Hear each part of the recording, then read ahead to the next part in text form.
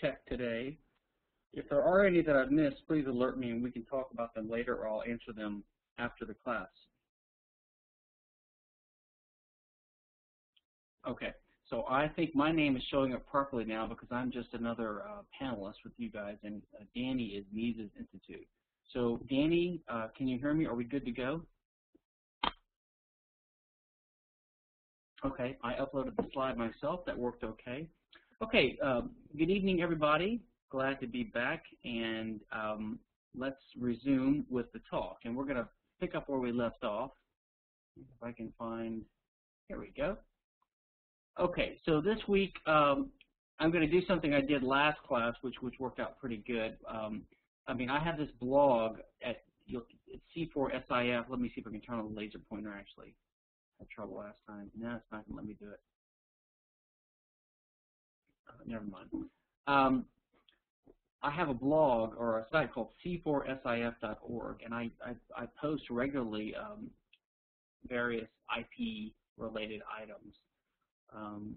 There's probably one about every, maybe 2 or 3 a day. There's so many things to blog about. So that's a good way to keep up with what's going on. And so in the beginning of each class, sometimes I have like an outrages of the week, and I just kind of go through quickly some of the things I posted in the last week or 2 of the course, actually. It's hard to keep up because there's so many things going on. So anyway, like I said, it's c4sif.org, which is a think tank I started, or really just kind of a private research foundation I started last year. It means Center for the Study of Innovative Freedom. But basically it's about getting rid of IP law, so we have innovative freedom. The new grave robbers, I'll just go through a few of these right here. The new grave robbers is about, let's see if I can turn on this laser pointer somehow. No, it's not letting me do it. Not sure where it is on here. Anyway, so the new grave robbers is about a type of IP right called the right of publicity, which is, it's called grave robbers because it's lasting past the death of the famous person in some American states, and it's being used more and more. It's called a right of publicity or an identity right. And one recent case is the Tolkien estate is trying to block a novel that uses Tolkien as a character. So this could threaten historical fiction. So this is an example of how one type of IP law can actually restrict free speech and free expression. Here's a blog post about recent IP cartel advances. This was, a lot of these are reposts of other people's blogs, but this is about how in Europe there's a steam for motion, or I guess agitation for changing the law and adding new IP rights and strengthening IP law, even in Sweden and in Italy and in France. So you can browse that later. We have a lot to go through, so I'm just going to go through some of these quickly. You can read these blogs. These are all linked, by the way, on the slides. Owning language. Using trademark law, a lot of companies are fighting over the use of words. This has always been done, but it seems to be an increasing problem. Right now we have Apple actually claiming the right to the term App Store, which is ridiculous, but because Amazon actually has the Amazon App Store up now, and so Apple is, and Amazon may be in litigation. There's a new white paper up, and it's kind of funny. It's called "It Will Be Awesome If They Don't Screw It Up: 3D Printing, Intellectual Property, and the Fight Over the Next Great Disruptive Technology." 3D printing is going to be, some people think, an amazing new thing where you can basically have,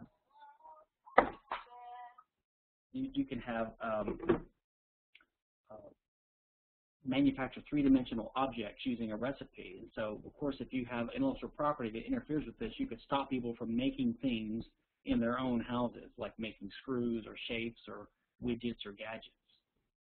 Okay. I found a quote from 1986, which I liked, an economist named George Priest in a law journal. In the current state of knowledge, economists know almost nothing about the effect on social welfare of the patent system or of other systems of intellectual property. So we have this system where even today, the economists have still not been able to verify the claims of empiricists or the advocates of the property IP system. And we'll get to that later in today's course, or maybe next course, in detail. There's a new Patent Reform Act. There's been one pending for the last 5 or 10 years, but finally it looks like it's gaining steam and maybe about to pass. The Senate passed it like 95-5. By the way, Rand Paul did vote for it, which is disappointing. But anyway, so there's a new Patent Reform Act called the America Invent Act, and I did a blog post just going through the provisions showing how they're not a big deal or they're negative.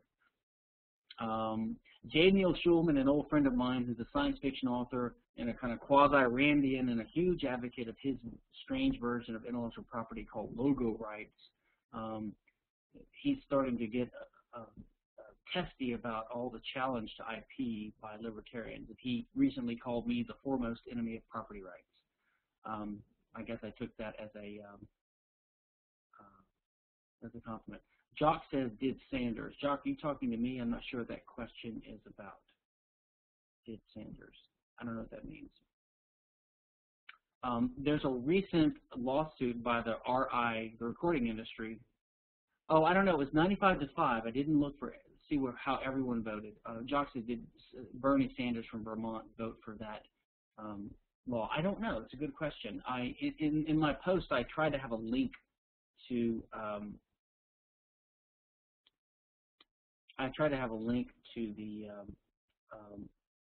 the Edgar site that shows the status of the vote. So just check on that. Click on that link there that I have there, and maybe you can find out.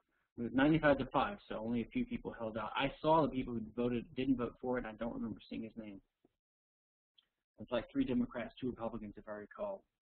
But there's a suit where the RIAAA is suing LimeWire for file sharing, and they've done the math using the statutory damages in the copyright statute, and they've added it up, multiplying it by all the different sharings of these files, like, I don't know, 10,000 files being shared many times. And they've calculated that they're owed $75 trillion of damages from LimeWire. This is not a joke, $75 trillion. I have a blog post about an old patent in 1924 where they're warning people you cannot use your airplane to write words in the sky because you violate our patent. That's kind of funny. I also have a trademark about, a post about trademark absurdities with 2 cases here in Houston. That's me in front of this pub called the Velvet Melvin, which used to be called the Velvet Elvis because they had a painting of that Velvet Elvis painting on the inside, or the print or whatever on the inside of the pub, and that was their name. And then the Elvis Presley estate sued them and shut them down, actually. So they finally reopened and renamed themselves the Velvet Melvin, which is ridiculous, but they had to do that. And then there's the famous Taco Cabana and 2 Pesos suit, which I discussed briefly in that post. Here's one. There's an Asian American band up in Portland called the Slants, and they applied for a trademark, and the trademark office denied it on the grounds that the trademark or the name of their band is racist. So these are Asian Americans, and they call themselves the Slants for obvious reasons, but, you know, anyway. I have a sign down here, Fat Ho Burgers. That's actually from a blog post about this actual burger chain called Fat Ho Burgers. So I guess they would have trouble too. One more thing, Howard Hughes, the famous eccentric billionaire, actually filed he purchased a bunch of companies and copyrights under the name of some other companies that he owned. And he purchased copyrights to articles written about him that were used for this unauthorized biography. And then he sued the publisher of the biography for copyright infringement. So he was using copyright to stop people from commenting about him. I'll skip this one for now to try to save a little time. So where we left off, we were talking about the types of IP, patent, copyright, trademark, trade secret, and other types of IP, and what the focus of the course is going to be. And today's lecture will be on, we'll continue talking about law. I'll elaborate some more things about law, and then we're going to go into the history of the patent and the copyright system. Okay. So I didn't mention last time, let me explain one thing. So I've mentioned several types of IP: patent, copyright, trademark, trade secret, boat hull designs, mass work protection, publicity rights, reputation rights, moral rights. But we're going to focus in this course on patent and copyright. These are the two big ones that cause the most problem. These are the two that are the most dangerous. Now, it's hard to say which one's worse. I'm a patent attorney. I've done copyright as well. It's hard to say which one's worse. I tend to think patent is worse in some ways, but then patents only last 17 or so years. Now, there are, as I mentioned, there are reputation rights and related rights like publicity and media rights and identity rights, which we just talked about, which are also unlibertarian in my view, which I'll discuss why later. Many aspects of trademark law are unlibertarian in my view. Let me just give a quick overview of the problem with trademark law. The only good thing about trademark law could be done by just pure fraud law, and that is if one company defrauds a customer by misrepresenting the goods he's selling to them. So let's say I sell you a fake Rolex watch for $10,000 and I represent it as a genuine Rolex. I've defrauded you and you can sue me. Under the current law, Rolex can sue me for trademark infringement. They're the plaintiff, not the defrauded customer, which makes no sense. But in the real case, a Rolex watch is sold for $20 and it's a fake Rolex, and the customer knows it, and he's not defrauded. And yet, Rolex can still sue the seller, even though there's no fraud. So that's the other problem with trademark law. There are also unlibertarian aspects of trade secret law, which we'll get to later. But the main focus will be on patent and copyright, because once you understand the problems with these, then it's easy to figure out how to view the sort of more junior type of IP rights.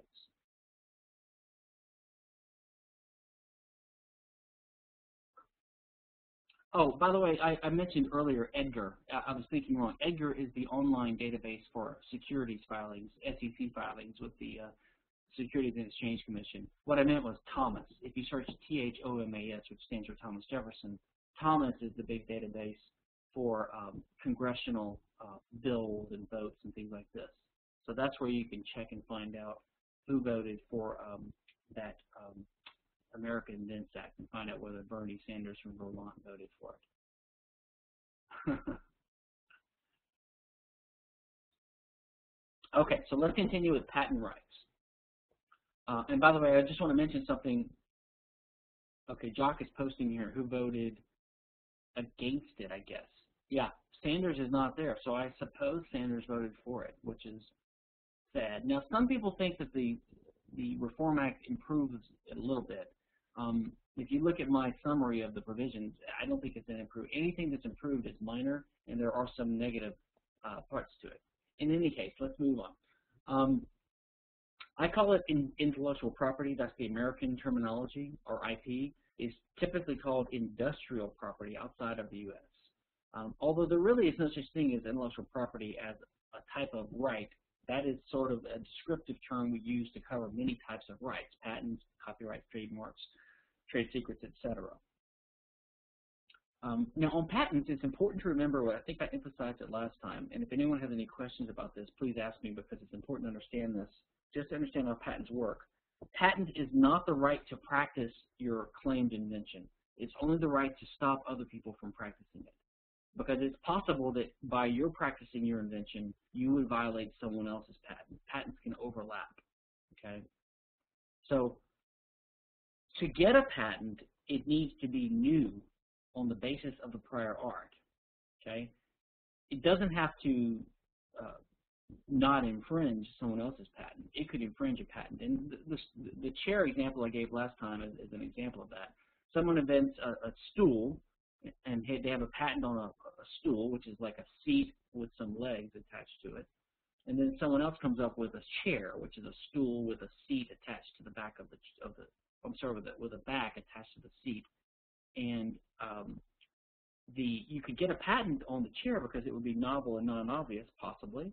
But you could not, you couldn't use it because it would still be a stool, because it would still have a seat and legs. So it's a type of stool.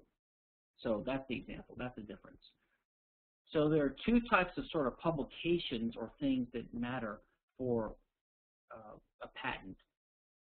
One is publications, like any article or any knowledge that's publicized in a way, like a magazine article can be what's called prior art, or a patent application itself, even if it's expired, like even a 50-year-old patent application published in the patent office, records. It could serve as prior art, and you wouldn't be able to get a new patent if it's already described in one of those. If the examiner at the patent office finds it, that is. But when you infringe a patent, it has to be a live existing patent, one that is not expired.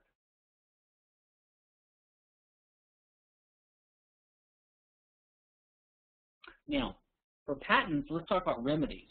When you have a patent and someone makes, uses, sells, or exports, imports a device or uses a method that is covered by the claims of your patent, then one of the remedies you can get is you can go to court and you can ask the court, well, you can sue for money, okay, money damages. But you can also ask the court to grant an injunction, which is an order by the court telling the infringer, you must stop doing this, okay? Now, if you think about it, a patent is a monopoly license granted to an applicant by the government, okay? So the government claims the right to break that grant if they want to. That's called a compulsory license. So the government claims the right, if they want to issue to someone else a license to make your patent, and then they'll pay you reasonable damages like it's compensation. So they treat it like a property right, even though they have the right, they don't have to grant you patent rights. So, in fact, they threatened to do this in the anthrax Cipro case about 10 years ago. If you remember, there was an anthrax scare here in the U.S., and there's only one maker who was making the Cipro drug, and they couldn't make enough. They were charging a lot for it, okay?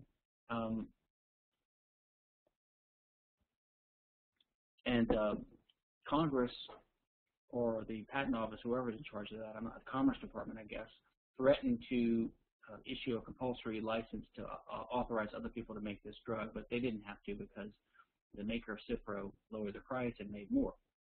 Okay, and the funny thing is sometimes you'll have advocates of IP. They will, bristle with outrage if you talk about the government issuing a compulsory license. But all that means is the government is kind of taking back a monopoly privilege grant that they gave the patentee in the first place. It's kind of funny to get outraged about the government taking back a monopoly grant that they gave someone. It'd be like if they authorized someone in a town, you're the only guy who can make shoes, and then the government one day says, we're going to take away that, we're going to stop enforcing that and let other people make shoes, and someone would accuse the government of infringing this guy's property right to be the only one to make shoes in a given town. That's what it's about. By the way, some libertarians actually, or some people actually call for either supplementing the patent system or replacing it with a prize system or a bonus system. So instead of granting people these monopoly rights and letting them use it to extort higher prices out of customers or extort damages out of the competition or to reduce competition with a threat of a lawsuit, what they say is instead of doing that, you ought to have the government steal money from taxpayers, put it in a big fund, like some have said, like $80 billion. Take $80 billion from the taxpayers, put it in and use that every year to be handed out to people that come up with worthwhile inventions, like in the medical industry, something like that. It's sort of like a private like a government Nobel Prize or a government MacArthur Prize. We kind of have that already with government funding of R&D, right? The government takes money and funds it on R&D and military contractors all the time already. Big science is already heavily corrupted by a similar idea. But this idea is you appoint a panel of government-chosen experts who would decide who's going to get. I give you $1 million, I give you $500,000, I give you $10,000, I give you $10 million here and there. I mean, this is advocated as far back as 1787, maybe earlier as far as I know, but James Madison in the U.S. advocated 1787, Michael Polanyi Polanyi advocated in 1944. This was actually done in Russia in 1834 and the Soviet Union in 1941. So you can see it's a really free market idea to do this, right? It has been advocated by Joseph Stiglitz, who is an alleged quasi-free market economist and Nobel Prize winner, I believe. Bernie Sanders, the socialist from Vermont that Jock just mentioned, and the libertarian quasi-Austrian Alexander Tabarrok. Anyway, let's skip on. Let's skip down to the next slide now. There is something in patent law, and there's actually something similar in copyright law. It's called the exhaustion doctrine. I have this in here because in my last class in November of last year, a student asked this question, and I thought it fit in nicely here. They asked about what the exhaustion doctrine was about. The idea here is that if you sell a patented item, then you're giving an implicit license to the buyer to use it. In other words, you can't sell a new mousetrap that you have patented to someone and then sue that person for violating your patent. You've basically given them permission to use your patent by selling them the device. Now then, if he resells it to a second customer down the line, you can't sue him either, because the idea is that you've exhausted your right to exploit your monopoly already. Now, I won't go into the details of this, but you can read this later if you'd like, this Quanta versus LG Electronics case. It was an Intel sort of dispute that involved intricacies of this exhaustion doctrine. There's a similar idea in copyright, by the way. I don't think I have this in any of my slides, so let me mention here. I have a blog post up. If you search on my c4saf.org blog for the Omega, O-M-E-G-A-A, I'm sorry, O-M-E-G-A case. It's about the exhaustion doctrine too. I think it's called leveraging IP, So in copyright, there's a similar doctrine, right? And what happened was there was Omega was selling their watches, which are apparently very expensive. They sell them at a higher price in the U.S. than in some other countries. So you had these guys. They went down to, I don't know, Argentina or Brazil or somewhere, and they would buy the watches legitimately, legally, down in Argentina, and for a lower price, and then sell them back in the U.S. for a higher price. Jock, you found it. Thank you. It's a Mises blog post. It's also C4SAF, but thank you for finding that. And Omega doesn't like this because they like to control the prices in their markets, which is their right. But they couldn't stop it because they couldn't say it was any kind of violation of any kind of IP right, because it was a legitimate watch. There was no fraud being alleged. There was no trademark violation. So what Omega did was they designed this special little globe logo or something that's it's copyrightable. So basically they designed an original mark, and they put it on the front of the watch or the back of the watch or something, which becomes part of the design of the watch. And so now there's a copyright on there. So then they sued this guy for copyright infringement. Well, you would think that the exhaustion doctrine would apply to that, but in a sort of intricacy of the copyright law, the court ruled that,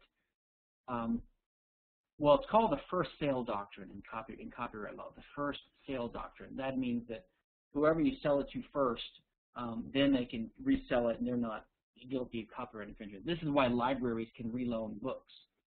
And this is why there's a used book market, and it's not called a copyright infringement when you sell that book. But the court said that the first sale has to occur in the U.S. for that to be triggered. So it's ridiculous, and anyway, and the danger of this ruling is that some libraries now are wondering if some of the books they have on their shelves that they purchased from another country are now not covered by the first sale doctrine anymore. So maybe they can't resell them or even loan these books out. Maybe they're infringing copyright as libraries. I don't know anything that's developed about that. Another sort of a twist on this idea in the patent area is this idea. You guys may have heard of the reimportation issue. That is, so drugs or pharmaceuticals are sold in the U.S. for a high markup if they're patented, let's say. They're very expensive. Now, so Bayer or some company might sell it in the U.S. for $1,000, and they might sell it in Canada for $300 because the Canadian government imposes price controls because they're not quite a free market in some ways, right? And then, so you'll have the drug be reimported back to the U.S. because it's the same drug that's sold here, and there's no patent infringement because of the exhaustion doctrine. And this first sale idea of copyright law doesn't apply here. So it actually is not a patent infringement. But now you have the FDA problem. So in other words, the FDA says, well, we haven't approved that one, although it's the same drug. We've only approved the one sold in the U.S. So you have all these patent advocates saying the FDA should crack down on this reimportation of drugs. And so Congress was poised to pass this Drug Reimportation Act, and there was controversy about that. But a lot of the free market advocates who are in favor of patents, like some people at Cato, like if I recall Richard Epstein and a few other people over there, actually were opposed to the right to import a drug from, let's say, Canada that had been sold over there, to re-import it back to the U.S., because that would undermine the patentee's right to charge a higher price here. So basically you have the advocacy of patent rights of free market guys corrupting their free market principles. And I have some posts on this. I think they are on the Lou Rockwell site. And if you search for Cato tugs stray back onto the reservation, if I recall, I think you will find that too. I don't think this has anything to do with TRIPS, Jock. It was just lobbying in the U.S. Jock asked whether this was related to the TRIPS, T-R-I-P-S, in all caps agreement. This is the trade-related aspects of intellectual property. No, this was just lobbying to change the law or to force the FDA to go ahead and permit drugs to be reimported. If it was the same drug by the same manufacturer that was already approved over here, go ahead and let it in. And then you had patent advocates fighting against it in the name of patent rights. And they're saying, well, the fact that Canada has a socialist economy and they're having price controls shouldn't penalize, Bayer drugs or whatever over here in the U.S. But, Bayer sold this voluntarily over there. They're selling it presumably for a profit. And if the buyer wants to resell it to the U.S., it's hard to see how that violates their property rights. Okay, that's an interesting topic, but we spend a lot of time on it. Let's move on. Okay, like I mentioned, the first sale doctrine is the analog of the exhaustion doctrine in copyright law. I've already talked about this, so I will skip slide 14. Oh, I do have the Omega. I already have the Omega case here. I got you guys searching for things I already have on here. I forgot what I had on here. And so I had the numbers wrong. So Costco bought the Omega Seamaster watch. So it was Costco, actually, the big retailer here in the U.S., like they're a Walmart type store or a Sam's Club type store. So it sold for $1,300 instead of $2,000 in Paraguay. So it's $700 cheaper. So they bought it there and they resold it here. So they put a globe on it. So anyway, I've already described this case. So it's an interesting case.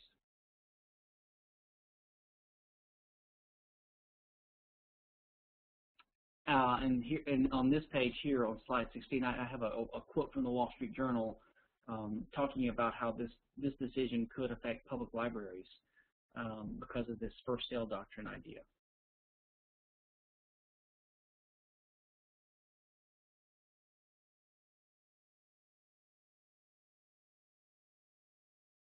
I'm going to skip some of this stuff on the top here of slide 17. It's a little bit arcane stuff about how the actual Quanta case worked out. So don't worry about that too much. It was just one application of the exhaustion doctrine.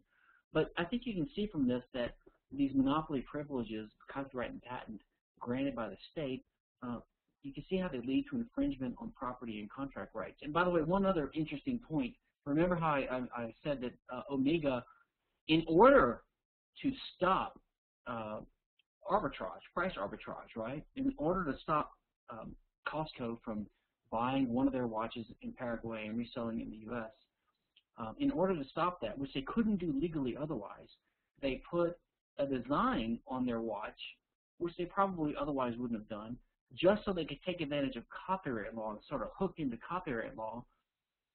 Now, forget about the ethics of their action. I mean, they're exploiting state IP laws to control their price, basically. But the point is, they actually changed their design in response to IP law. So you can see how IP law, in this case, is distorting and maybe corrupting, you might say, culture, right, and fashion. And you can also see this in the case of the fashion industry, like Gucci or Louis Vuitton or Chanel purses and shoes and dresses and jewelry. They have their logos plastered all over these like purses and things. Now we're used to this now, but why do they do that? They do that because there is no copyright in fashion. So you could knock off a Louis Vuitton purse. You could knock off a Chanel dress. Maybe I'm using the wrong fashion names, but I'm not into high fashion. But you could knock it off. In fact, this is done all the time. So what these guys do is they start embedding their trademarks into their products, right, as part of the design, so that now they can accuse a knockoff artist of trademark infringement. Now, if trademark law also wasn't available in the same way that it's available now, then you could see that they may never have integrated their trademark or their logo into their fashion design. That's sort of a weird thing. It's like it's like Omega adding the globe design to their watch, not for aesthetic reasons, but just to use copyright law to sue people so they can control their price. So we have a whole distortion of the culture industry just because of the existence of IP law.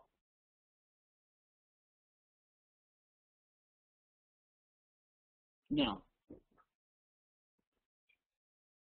in addition to patent and copyright and trademark and trade secret, there's a type of law centered around cause of action for defamation. And you can think of this as reputation rights. Now, this is not traditionally called intellectual property, but I think it should be included as IP because it's based upon the same kind of mentality that you are entitled to have a property right in some sort of immaterial or intangible thing that has value that you created by your efforts, even though it's not an actual material or scarce resource that you own. In fact, it's just what other people think about you. So it's kind of strange that you have a right to what other people are going to think about you. Now, defamation, there are two types of defamation. One's called libel, one is called slander. So defamation, libel, and slander, these terms are used sort of interchangeably and sometimes improperly by people. To keep them straight, think of libel as written, because they both have an I in them. That's the little device I use. Libel and written both have an I. Slander is oral. So it's when you say something bad about someone that is untrue and that hurts their reputation. And when you communicate it or publicize it, it's called. By the way, the word oral is also misused by people, by laymen and even by lawyers. They'll say a written agreement, or is that an oral? They'll say, is that a verbal agreement or a written agreement? Well, all agreements are verbal. Well, actually, some are not. Like if I silently hand you $1 for a candy bar, that's not verbal at all. Verbal just means words, like verbs. Think the word verb. So whether you write it or speak it, it's still verbal. So even a written agreement is verbal. People use the word verbal as a synonym for oral. It's just a little thing of mine that I'm nitpicky about these things, and people misuse words, and it bugs me. So I'm just letting you guys know, be careful. Use the word oral if you mean spoken agreement, like say oral agreement, written agreement. Don't say verbal agreement.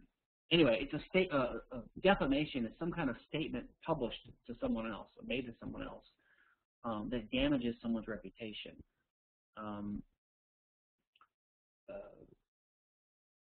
There are some details about defamation law. Number one, it has to be false. So truth is usually a defense, at least in the U.S. There's a distinction between fact and opinion. If you just say, in my opinion, that movie was bad, you can't be sued for defamation usually. But if you say, the director of that movie took a bribe to make it, or something like that, you might be sued. Now, of course, the state usually exempts their own people, judges and prosecutors and legislators and presidents. When they make statements officially from the floor of their office or whatever, it's called parliamentary privilege or other terms you use for it. So, of course, the government makes these laws and then exempts themselves from them. Now, a public figure, you need to show actual malice. there's like a higher standard, at least in the U.S. And there's a famous, I think, New York Times v. Sullivan case. New York Times v. Sullivan, if any of you are interested, which established that back in the 70s or 60s, I want to say. If you say something about Madonna or Arnold Schwarzenegger, someone really famous, it's harder for them to sue you for defamation because you have to show that the statement was malicious. In other words, people that are public figures, they're sort of more open game for criticism. Now, there are other other types of things. There's saying something that puts someone in a false light. There's related to similar to reputation rights. There's invasion of privacy. That's publicly revealing a private fact. Of course, there's blackmail, which libertarians don't think should be a crime. And there's this publicity right, which I mentioned earlier. So you have a variety of types of legal rights that are related to either reputation rights or otherwise to IP. Now, there's also domain name issues. This was established, I don't know, 10, 15 years ago. There's a domain name dispute resolution procedure. And basically, if someone registers a domain, so let's say you register the name TomCruise.com, Tom Cruise may be able to use this UDRP procedure to get the domain from you, even if you're not infringing. So it's considered to be a sort of tech version of trademark infringement, even if it's not technically counted as trademark infringement. So there's elements here under the policy. This is, I think, an international policy, by the way. I think there's different countries you can sue in. I think Czech Republic is one, and actually I think they're done online, but there are different centers for this. But the domain name has to be identical or confusingly similar to the complainant's trademark. The registrant has no legitimate interest in the name, and they registered it in bad faith. And the bad faith factor could be asking like if you approach Tom Cruise, hey, I registered TomCruise.com, would you like to buy it from me? So that's one factor for your bad faith. So if you don't ask him for it, you have a better chance of not being sued by him, but then he can't get the name from you. So it's a weird system.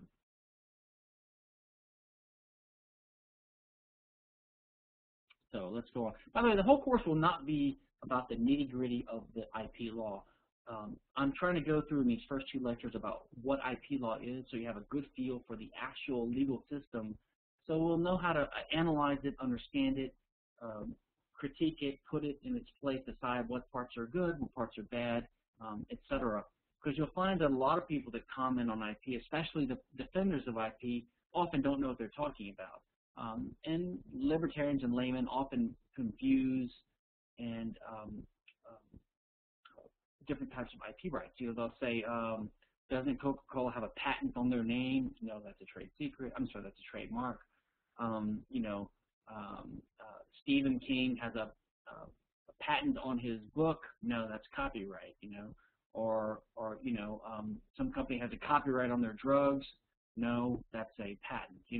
They mix these things up all the time, and yet they're in favor of them. And obviously, they don't really know the differences and even understand how they work. So I think it's important to see how they work, to lay open the guts of these systems, and to really understand how they're a really clear example of an unlibertarian legislative bureaucracy, basically. Okay. There's also something related to domains, the Anti-Cybersquatting Consumer Protection Act. This is related to what I talked about before. This is a U.S. law, though. So it's basically a way of stopping cybersquatting. And of course, this is partly uneconomic and partly based upon IP ideas, because the IP aspect is that you can see from the fact that there's a cause of action for registering or using or selling a name confusingly similar to a trademark of someone else. That's basically trademark concepts.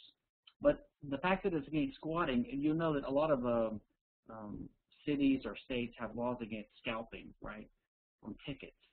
Of course, there's nothing wrong with scalping, because it just means you buy the ticket and you sell it to someone else. It's just arbitrage. I mean, you only hurt people when you stop scalping and when you outlaw that type of action, which is the type of squatting in a way. Okay.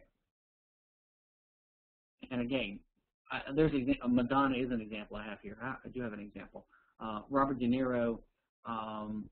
So Madonna used it, and so she was able to get Madonna.com and some other names turned over to her under the UDRP procedure that I mentioned earlier. Robert De Niro, the famous actor, he claimed ownership of domain names that had Tribeca in them, that had any content on the website related to film festivals, because I guess he's got some ownership of Tribeca Film Festival. So he's got some dispute with the owner of Tribeca.net. I don't know how it turned out. Okay, now let's turn to history. It's 8:48 my time. Before we go on about the history of the IP system, and primarily I'm going to talk about patent and copyright. Does anyone have any questions at this point about the actual types of IP and the legal systems themselves? Because I'd be happy to pause here and to address any questions.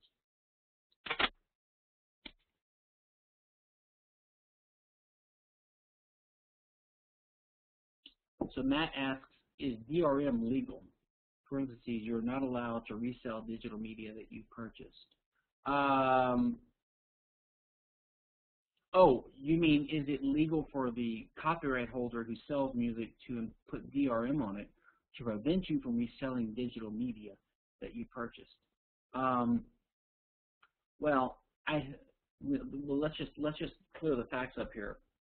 So digital media usually means like a physical media, right? Like a CD. And I don't think they're like a CD is usually not covered by DRM, right? So if you own a CD, which is old technology, I know, or an LP, or a paperback book, those things are something physical that you purchase and you can buy and you can resell that under the first sale doctrine. Now, I do think some software is sold in that form and is encoded or encrypted or disabled or something unless you have a lock. Yeah, so basically, yeah, it's not illegal to ever put DRM on something if you want to. That's just like putting a lock on something. It's not illegal. But the distinction here is, in the law, there's a distinction between a sale and a license, okay? A license is more like a lease. So when you buy a CD, you are buying the physical object, but you only have a license, which is permission to use the music on it for non-commercial purposes. But you can sell that physical medium under the first sale doctrine. But you couldn't make a copy of it and sell the copy because you don't own the content. You don't own the copyrighted material on there.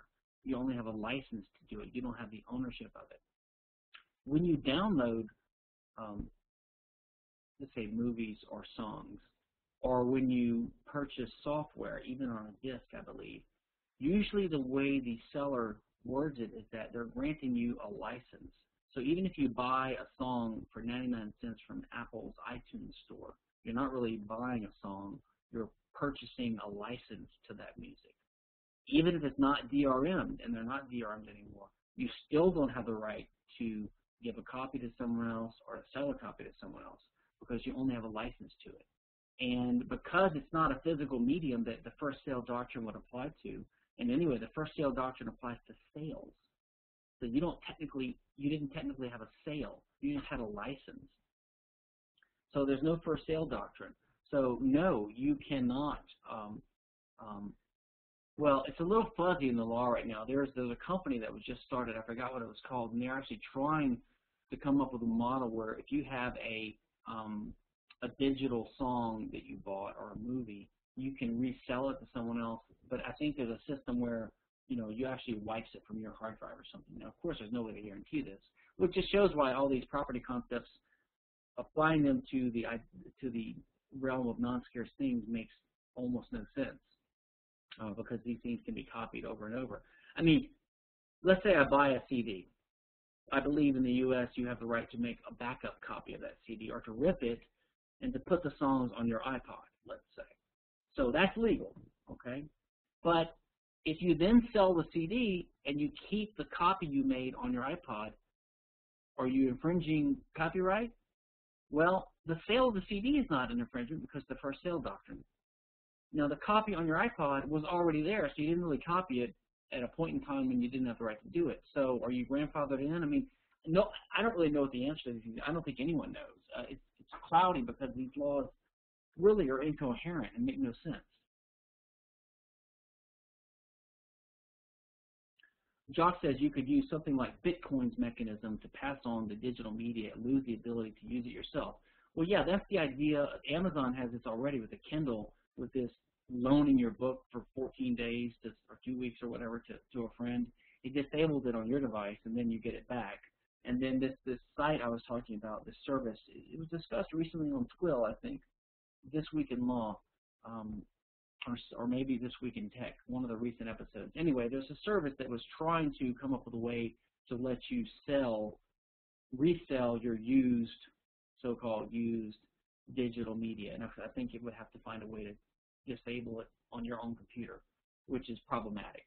So the bottom line, DRM is legal. You can put DRM on anything as long as the person agrees to it. If it interferes with your ability to resell something, well, too bad. Okay. Any other questions before we go on to history?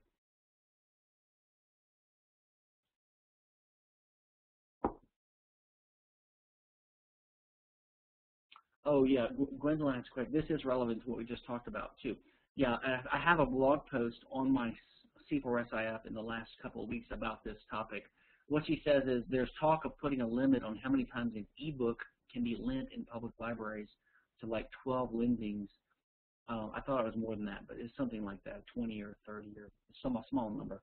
And then it would expire and they need to be repurchased from the library. Yeah, there is talk about that, which of course is ridiculous. I mean, libraries buy books now and they can loan them as many times as they want until the book falls apart. Well, digital media cannot fall apart. And this is what the sellers are saying. They're saying, well, it's unfair that these digital copy lasts forever.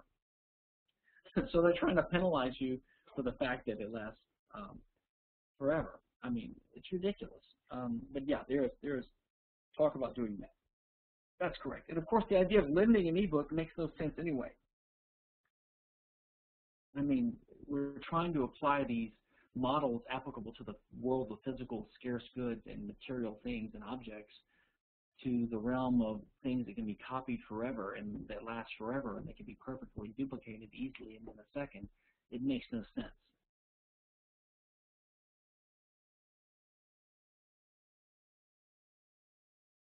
Okay, so let's go on now to the history of IP. Now, there's something I sometimes call the immaculate conception of IP. By the way, it's 8:55, and in 5 or 10 minutes, I'm going to take a 5-minute break, and then we'll resume. We may go to the end of the 90-minute period on the history part, so I'll cover everything so we don't get farther behind. If we stay up on history, then we're good for the next lecture. And I can stay a little bit later for questions if anybody likes. Okay. Now, I call it the immaculate conception of IP based upon one of my favorite Rothbard articles called Robert Nozick and the Immaculate Conception of the State. Now, what Rothbard does is he criticizes Nozick's Anarchy, State, and Utopia, which most people who haven't read it assume is a radical libertarian book defending anarchy, but of course it's not at all. It's a somewhat libertarian book, but it's Anarchy, State, and Utopia basically is an attempt to justify the state. It's an attempt to show how the state, at least a minimal state, so Nozick was more advocating minarchy here. It was an attempt to show how the state could arise by a series of legitimate steps, and therefore the state is not inherently illegitimate. Now, of course, even if he was right, which he's not, because there's mistakes in his argument, the states we have didn't arise that way. None of them arose by the steps that Nozick outlined that would be a possible way for a legitimate state to arise. And that's what Rothbard critiques. So I'm going to, Jock says he doesn't make any arguments, just assertions. Well, I think you're referring to his, the beginning of his book where he talks about he's going to just assume that we have rights. Right, yeah, he doesn't. He never argues for rights. He just assumes. He takes it for granted that we have rights. I actually don't have a problem with that too much. His problem is how he applies it. Anyway, these Rothbard quotes are good Beginning with the free market anarchist state of nature, Nosy portrays the state as emerging by an invisible hand process that violates no one's rights, first as a dominant protective agency, then to an ultra-minimal state, and then finally to a minimal state. For every state where the facts are available, originated by a process of violence, conquest, and exploitation, in short, in a manner which Nozick himself would have to admit violated individual rights. Now, I'll bring this up because there's a similar romantic notion of the conventional account. I'm on slide 23 now, of how IP arose. And so, you know, if you ask anyone who has some familiarity with it, they're typically in favor of it. But they would say, oh, you know, it's sort of this Saturday morning schoolhouse rock cartoon version, romanticized notion of the founding of America and how great civil government is, and a democratic government's wonderful, and our government's the best in the world, and we're here to protect rights, and blah, blah, blah, and the founding fathers are wonderful quasi-libertarians, even though they owned slaves and conscripted people and taxed people and foisted an illegal constitutional coup in the country, and you know, George Washington took his slaves' teeth out to make his own false teeth, and you know, all these heroes are really great. Yeah. Anyway, so the conventional account is that so the libertarian founding fathers of the country recognized this important natural right, and so they put it in the Constitution. And that's why Article 1, Section 8, Clause 8 of the Constitution grants Congress the power to promote the progress of the science and the useful arts by giving to authors and inventors limited monopolies on their inventions and works. Now, just as a point of trivia,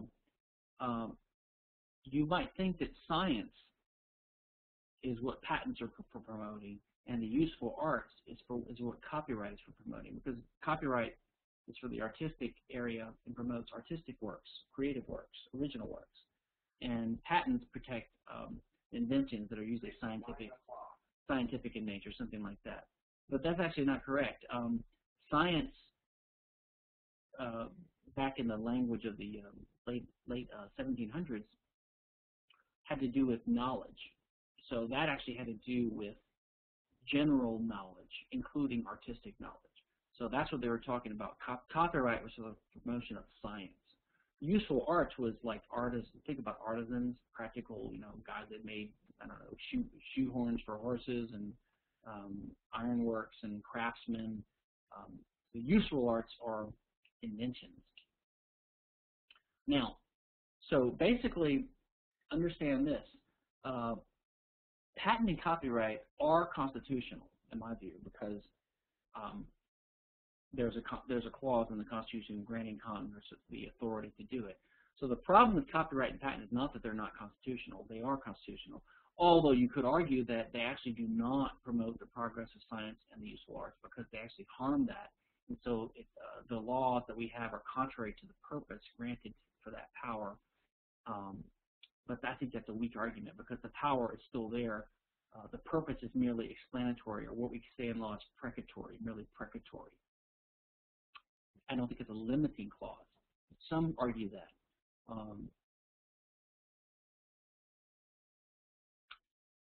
Jock says, we have the Royal Society for the Promotion of Science, Arts, and Manufactures.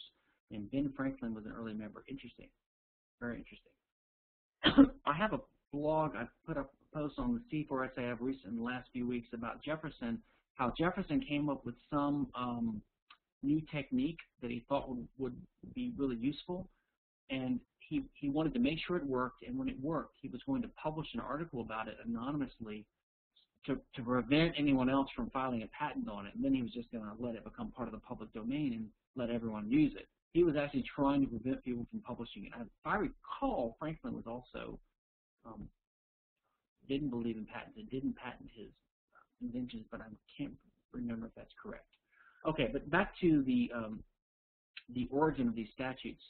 In the U.S., trademarks have traditionally been protected by state law, but this act called the Lanham Act, I think in the 50s, L-A-N-H-A-M Act, was enacted, a federal law, which gives federal protection to trademarks that pertain to services and sales and products that pass through interstate commerce. Okay, so if you have something that's sold only within a state, it wouldn't be protectable by federal trademark, but by state trademark. And so that's based upon the IC clause, or the Interstate Commerce Clause, which of course is nonsense. The Interstate Commerce Clause was not meant to give the federal government the power to regulate anything that had an effect on interstate commerce. It was meant to basically establish a free market, interstate free market in the U.S., which it has done that too, which is one reason I think why the U.S. Was so prosperous early on. Now, trade secret law is still mostly based on state law. So you have patent and copyright are federal law in the U.S. Trademark is federal and state, although the federal part is unconstitutional, I believe. Trade secret is primarily state law. So you have it being called a natural right, but you also have it being touted on utilitarian grounds. So people will always say, well, we need patent and copyright to encourage innovation or to incentivize innovation. And they're always talking about finding the right balance, right, between how long the term of patent and copyright should be, et cetera. But as we'll see later, John Locke and even the founders, none of them ever regarded patent and copyright as natural rights. They viewed it just as a policy tool, that is, sort of in a utilitarian way. They sort of had this hunch, I call it. You know, they thought, well, if we grant these temporary monopolies, it'll give an incentive to these guys to invent a lot more things, and everyone will be better off. That was their hunch. Now, they had no way of proving it, but that was their hunch. But the truth is, the origins of these things were in monopoly and censorship. There's a great quote by Nietzsche from Book 1 of Dawn, and I learned this from Stephen Molyneux, by the way. I never heard this quote before until I heard it a few weeks ago, and I like it. And it's on rationality ex post facto. The quote is, and I'll take a break after this quote, whatever lives long is gradually so saturated with reason that its irrational origins become improbable. Does not almost every accurate history of the origin of something sound paradoxical and sacrilegious to our feelings? Doesn't the good historian contradict all the time? And I agree with that, and that's what I'm going to try to go into the actual history and the origins of IP to show you, to reveal its sordid origins, and to try to burst some of these rosy myths about the real purpose of patent and copyright law.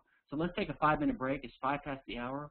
We'll resume at 10 past the hour.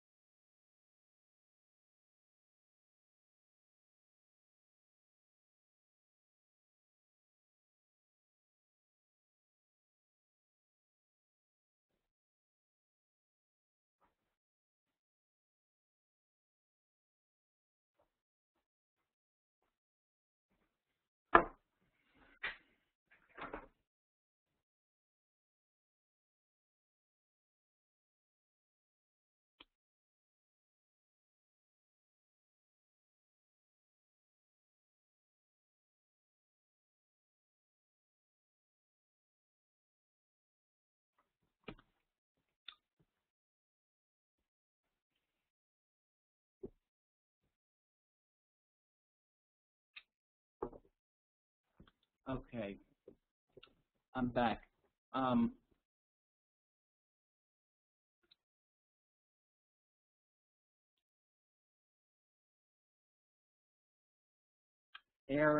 Eric said you're having a hard time hearing me. I'm sorry. I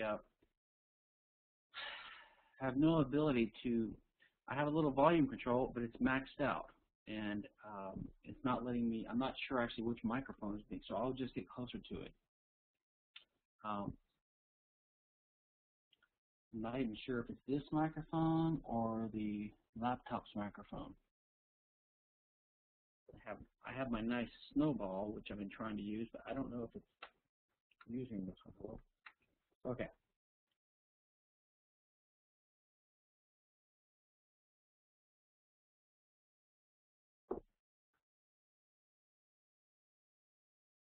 Anyone here that's not ready to continue? Okay, let's continue. I'm going to kind of go quickly through this because a lot of the details are not that important, but it's important to just kind of have a feel for where these things came from. I mean, you'll see the messy guts of it, you know. They always say that you never want to see how sausage or legislation is made, and I think that's true sometimes with the history of some of these practices that we're used to and we take for granted now.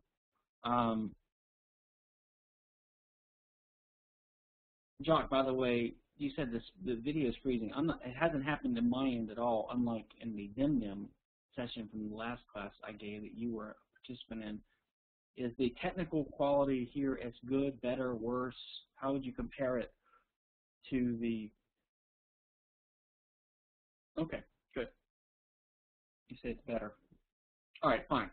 So I have here a little snapshot of I think that's a patent. So what a patent is, the word patent is used, the word patent is used because it means open, patente. So it means an open letter instead of a private letter. So like a monarch would give an open letter, which is like a public proclamation that this guy has the authority to do the following, you know. This guy has the authority to explore the new world in my name and homestead land in Virginia or whatever. This guy has the authority to capture Spanish ships and plunder them and kill people and keep 25% of the spoils and bring me the rest. That's Sir Francis Drake. This guy has the right to make shoes in this town, and no one else does, you know. So basically, patents were monopoly grants or authorizations from the crown.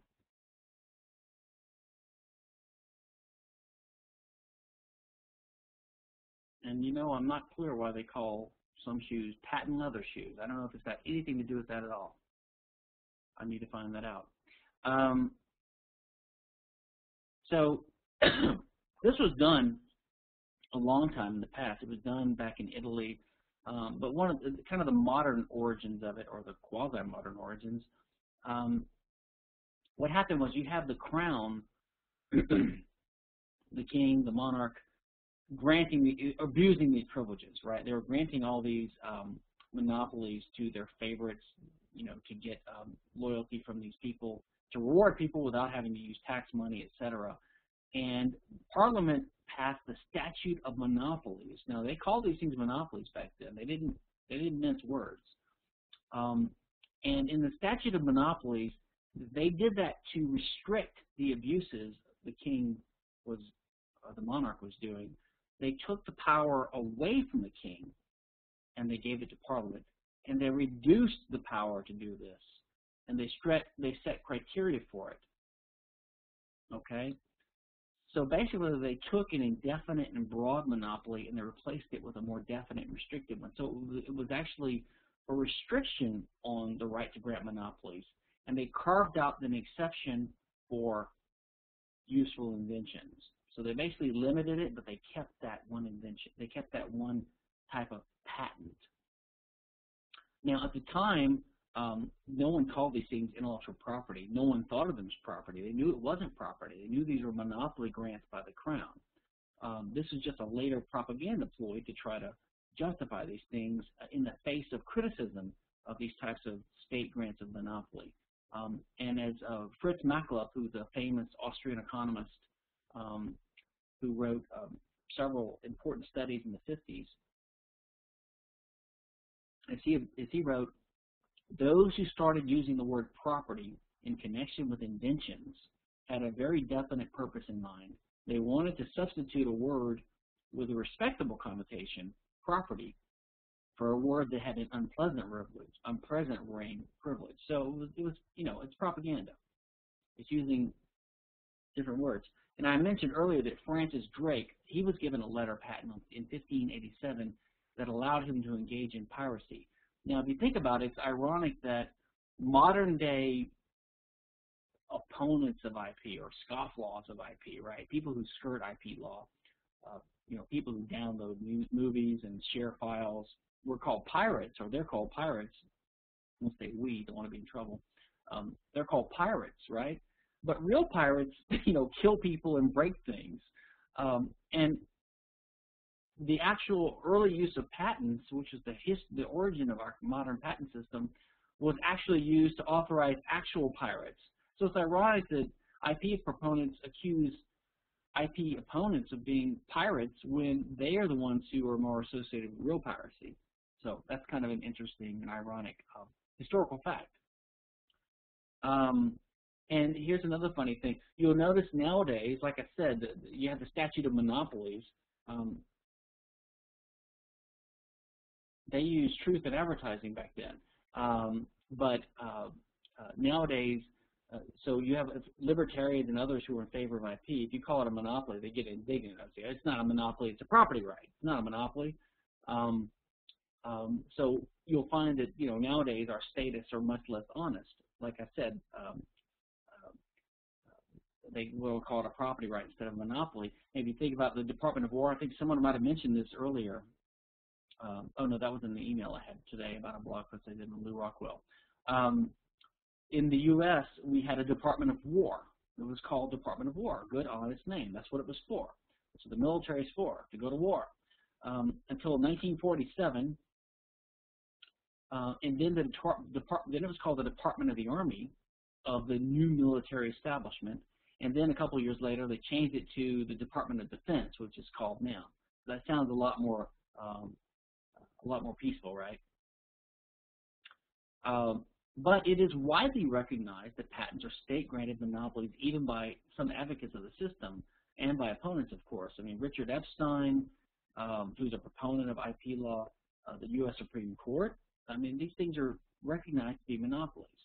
The United States Supreme Court, they routinely recognize the historic tension between patent law and antitrust law because antitrust law is meant to stop monopoly power. But patent law is granted by the government and gives you monopoly power. So there's what they call a tension, okay? So the courts are always saying, well, there's a tension between patent law and antitrust law. So they give you these monopolies, but you're not supposed to abuse them, whatever that means. And in fact, as I mentioned, the first patent statute, the modern one, was the statute of monopolies. Okay, so clearly the purpose of IP is to provide a monopoly to a creator or an inventor or an innovator to give them an incentive to disclose the idea or to come up with it in the first place. Now, copyright, the origin of copyright is in literal censorship, and in fact, they're still used for censorship. And I'll get to some examples in a minute. So you have the printing press, and I think 1400s, the Gutenberg printing press started becoming more popular and started threatening the control that the church and the state had over the spread of knowledge. Before that, they controlled these guilds of scribes, guys that hand-copied books, right? So what happened was, the court had a list of prohibited books, and then this company called the Stationers Company in 1557. I think the Stationers Company was formed in the 1400s, had to do with printing books using the newfangled printing press, right? Well, the church gave them a monopoly over what books could be approved to be printed. So basically, copyright arose out of this because who's B&L? Bolger and Levine and against intellectual monopoly. Galileo's trial was an exercise in copyright enforcement by the Pope of Rome because they wanted to prevent him from publishing his book. Okay. So the roots of copyright are literally in censorship. Now, what happened was the Statute of Anne was passed. It's called the Statute of Anne of 1709. I think it was passed in 1710. It granted 14-year copyright terms. But what happened was the stationers company, what do we call it? Yeah, so the stationers company's charter expired, and then the publishers had gotten used to this monopoly privilege, and they asked Parliament to pass a new statute. Parliament said, well, we think we'll give it to the authors instead. So that's what the Statute of Anne did. So that's where copyright came from. And here's one important thing to recognize. One reason the authors were in favor of this at the time, think about it. Up until that time, to have your book published or copied, the government had to approve it. So basically, it went through a government censorship system.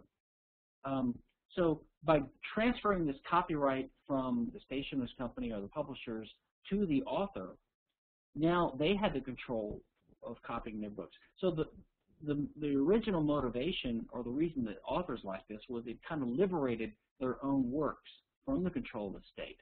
But now it's looked at as a monopoly right that you hold that you can stop people from copying your works. The original goal or the original motivation was to permit your work to be copied more instead of having the state prevent it. It's a good quote here. I'm going to skip this quote. You can read this later. Basically, it's a summary of what I've been saying on slide 31. So I want to try to get through the remaining. I think I have 40 slides. I think we can do it in the next 10 minutes. Now, let's see something here.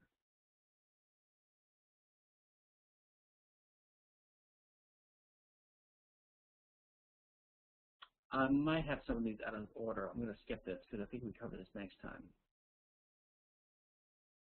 So we have less slides than I thought. This is good. Oh, yeah, here's some more interesting history.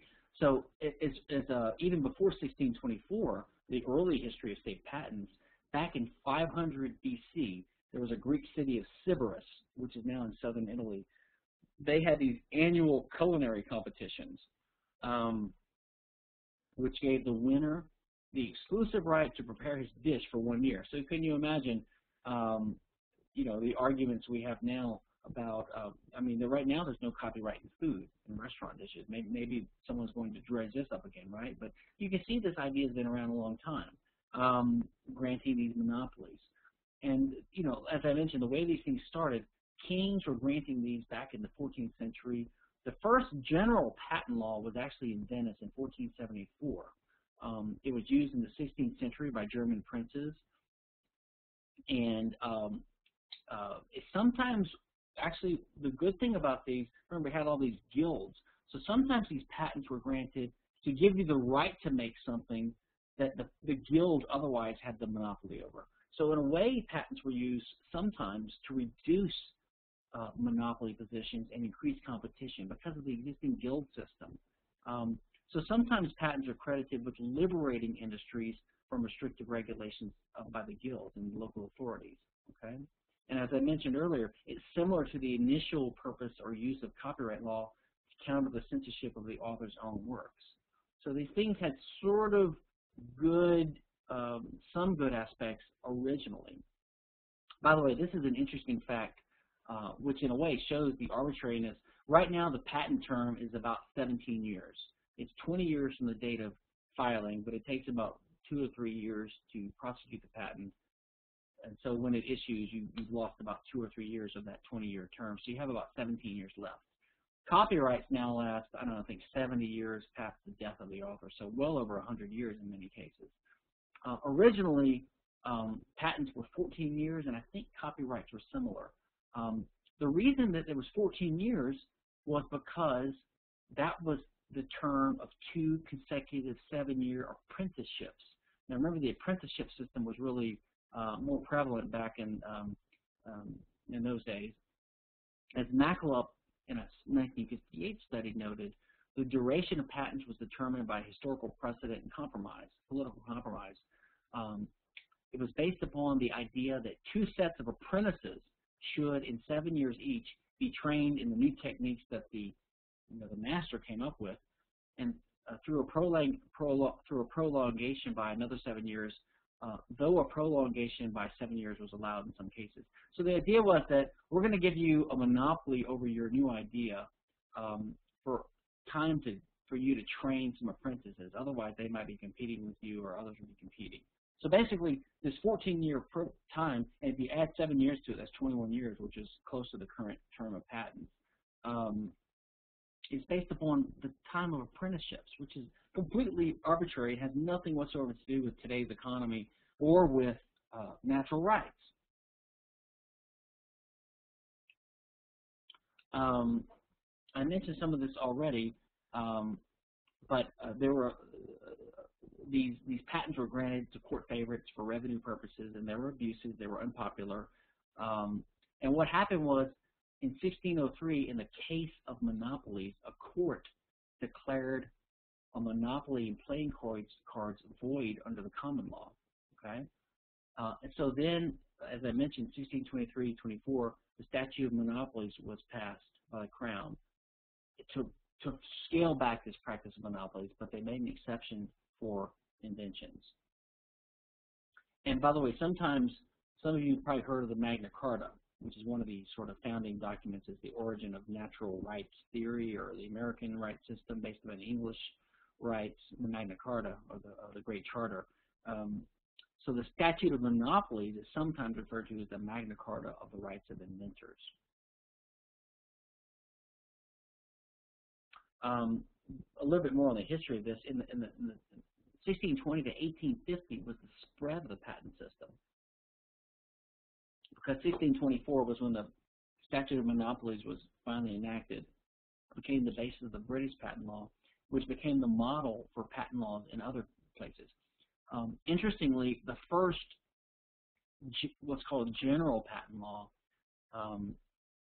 which was South Carolina in 1691. So you have sort of you have the Italian system, you have the English system in 1623.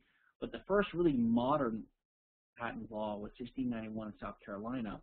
And then finally, the first really modern one was the American one in 1790, which is a system we have still in place now, although it's been modified since then.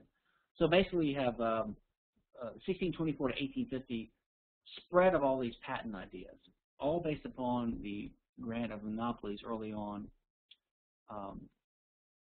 Now, this is my favorite period, 1850 to 1873. There was a vigorous opposition to patents. People started waking up and saying, what the hell have we done? You know, these are government grants of monopoly. It's a horrible idea. There was a lot of arguments similar to the ones we have now that are starting again now. A lot of pressure.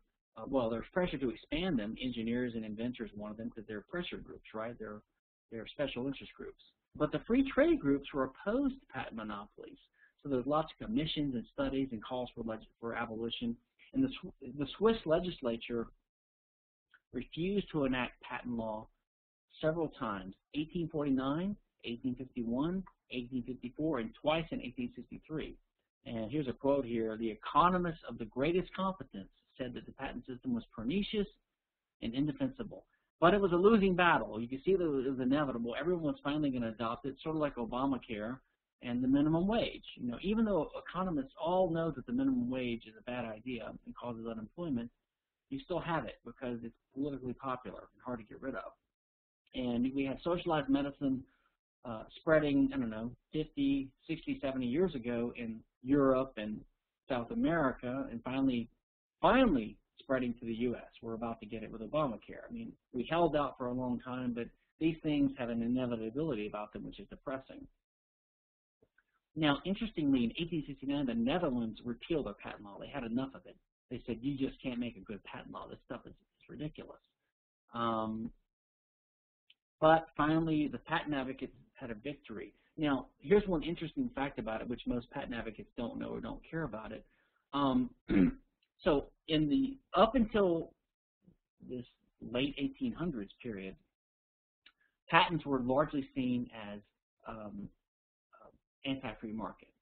Okay, so the free traders would attack patents and tariffs together as things that were invasive of a free market or free trade system.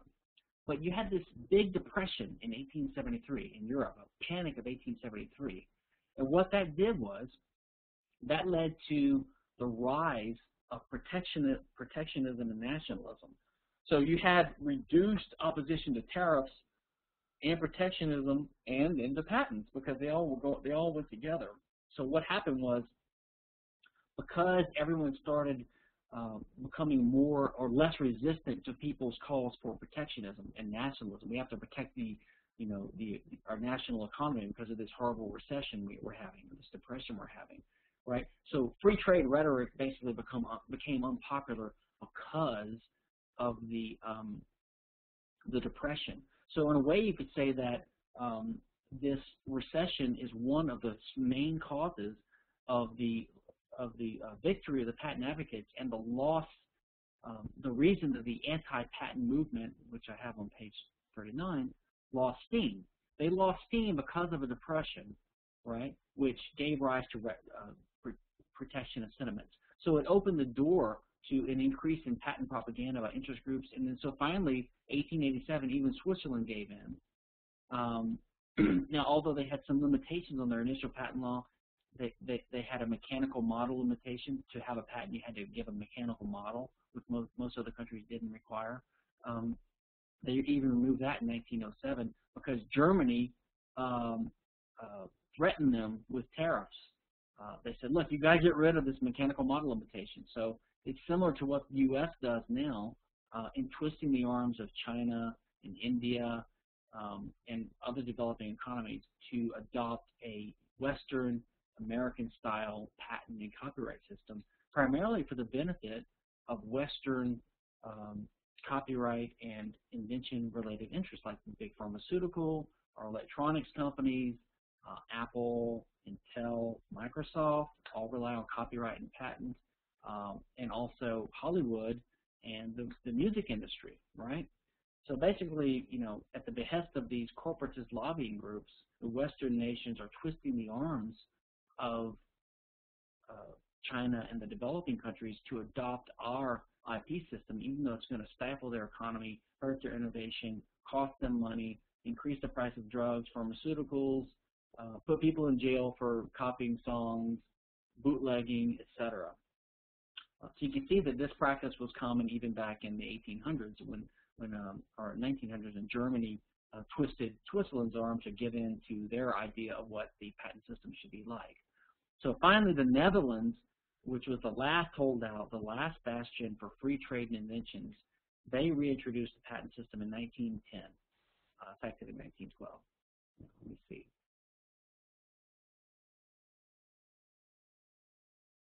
Yeah, I have some duplicate slides here. So we'll stop here. Let me just say we'll talk about next class.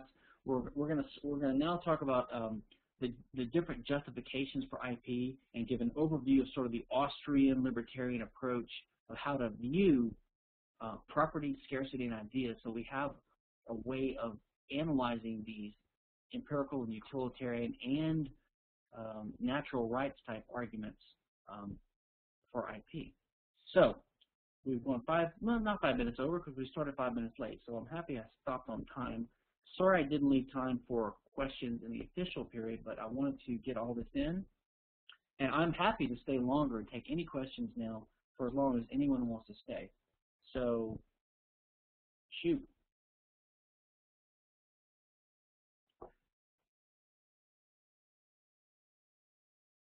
Any questions? Everybody want to go home? Jock, I know it's 2 in the morning or something for you. 2:30.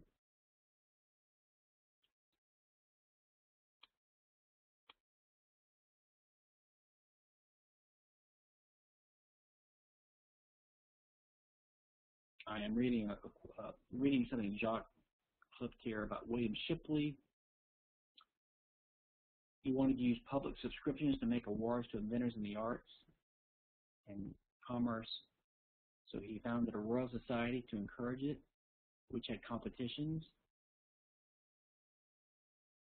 That's interesting. I didn't know about that.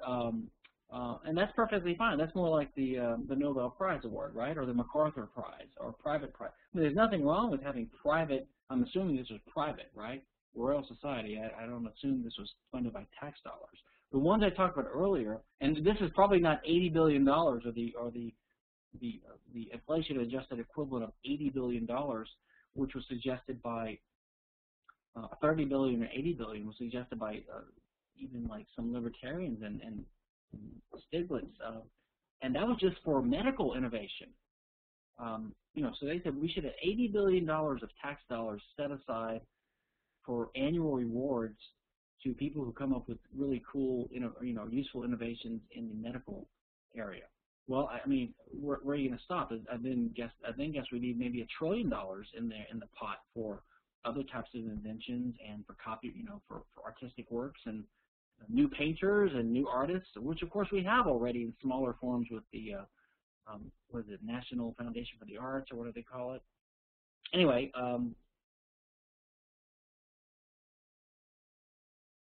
that's interesting, Jock. Thanks for the information. I'm going to look into that. Any other comments, questions from anyone?